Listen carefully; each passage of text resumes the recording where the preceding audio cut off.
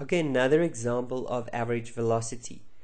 A falling object moves so that its height above the ground is given by this equation.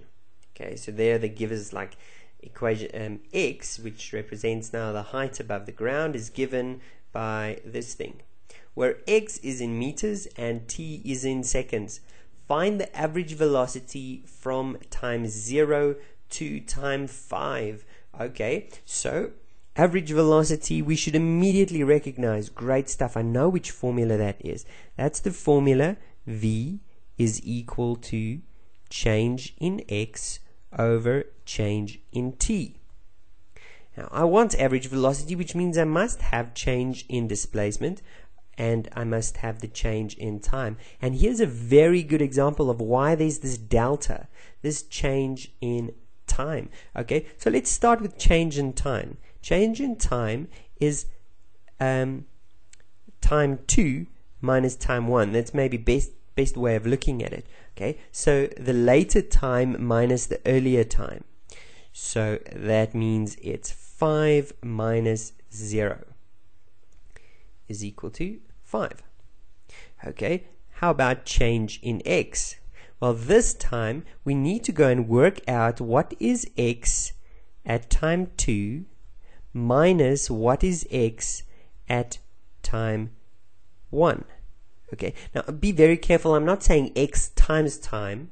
Okay, this is not x times. This is that function formula thing, this f of x, where x is now substituted into the function f. Same thing here. We're going to substitute in the formula for x. There's the formula for x. We're going to substitute t. So we're going to say x when we substitute 5 and x when we substitute 0. Cool. So let's start with x substituting 5.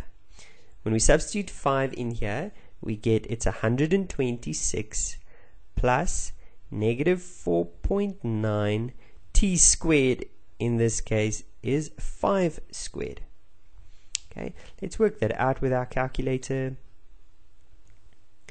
We have 126 plus 4.9 that has a negative times 5 squared. That gives us an answer of 3.5. Okay, 3,5. Now what does that mean? Do you remember? This means that this object is falling. Okay, so we have an object here falling. This is time 0.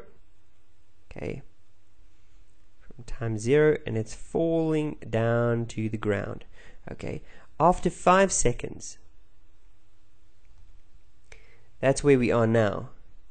X is the height that it is above the ground. So here's the ground.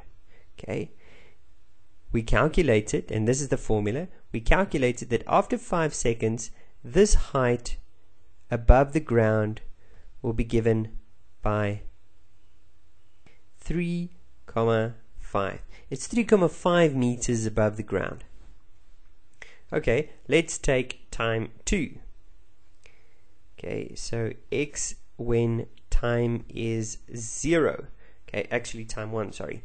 Okay, so at time 1, when x is 0, we see that if we substitute 126 plus negative 4,9 times 0, the second part squared will just be 0. So this is 126. Okay, so that was its original height. 126 meters above the ground was its original height. So, how far did it fall?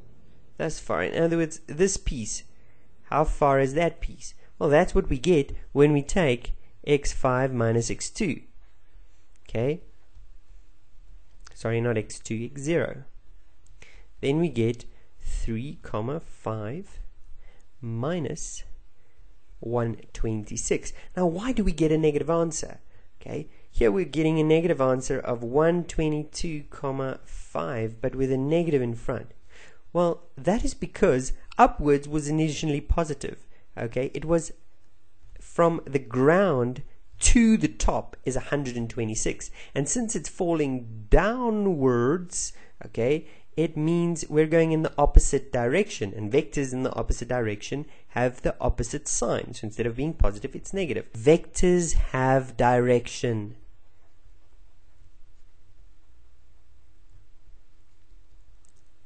Okay, always. Vectors have direction, and this direction of this vector is downwards. Okay, since it is negative, it seems like upwards was assumed to be positive. When I therefore take that after some time it's closer to the ground than it was before, it means if I started here and then later I'm there, then obviously my displacement is downwards, and the initial height was upwards, above the ground.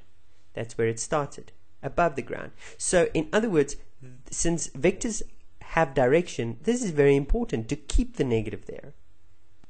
And what that will mean in the end is that indeed the velocity will also be negative. Okay, let's see, because we know that velocity is the change in displacement over change in time.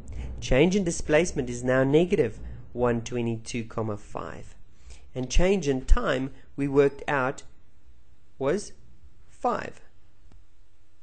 So that now we know that is 5, and if we go and work this out, we get the value of 122.5, that's a negative, divided by 5 gives me negative 24.5. Negative 24,5 meters per second. So how on earth can a value have a negative velocity? Well, it simply means it's moving in the opposite direction than was originally assumed. Originally we assumed that upwards will be the positive direction. So if my velocity is negative, it means it is moving in the opposite direction, or downwards. So let's go input these answers. Okay, we know the formula, that's the correct formula. Substituting in here, we worked out this is negative 122.5. We worked out time is equal to 5. Please use the negative there, it would be wrong if you don't. Okay, after substituting, we get that velocity is negative 122.5 times, divide by 5, and that gives us velocity equal to negative 24.5. And don't forget your units, meters per second to the power negative 1. Well done.